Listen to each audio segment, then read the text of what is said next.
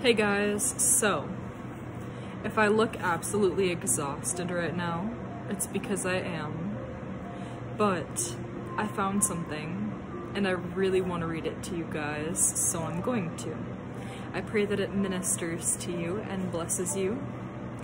It's called What on Earth Am I Here For? By Rick Warren. Let's get started. It's not about you. The purpose of your life is far greater than your own personal fulfillment, your peace of mind, or even your happiness. It's far greater than your family, your career, or even your wildest dreams and ambitions. If you want to know why you were placed on this planet, you must begin with God. You were born by His purpose and for His purpose. The search for the purpose of life has puzzled people for thousands of years. That's because we typically begin at the wrong starting point, ourselves. We ask self-centered questions like, what do I want to be? What should I do with my life? What are my goals, my ambitions, my dreams for my future? But focusing on ourselves will never reveal our life's purpose. The Bible says it is God who directs the lives of His creatures. Everyone's life is in His power. Turning the page, 1 second. Contrary to what many popular books, movies, and seminars tell you, you won't discover your life's meaning by looking within yourself. You have probably tried that already.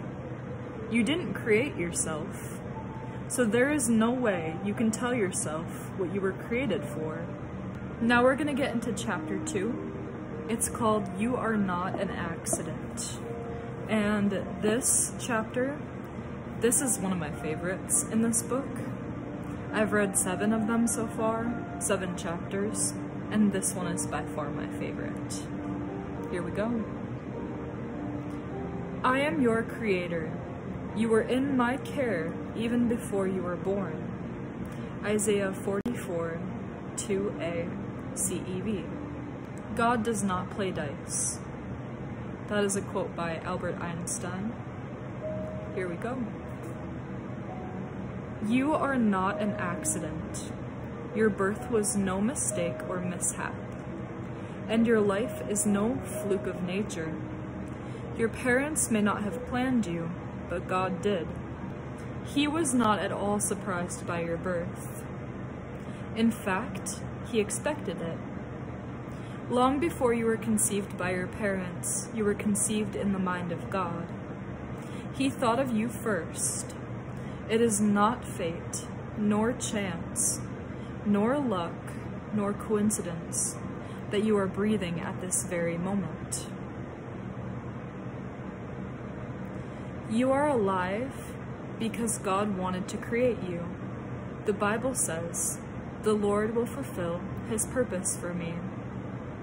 So, what I want to say about this is, if God created you, and He knew exactly where you would be when you were born, God chose every single detail of you.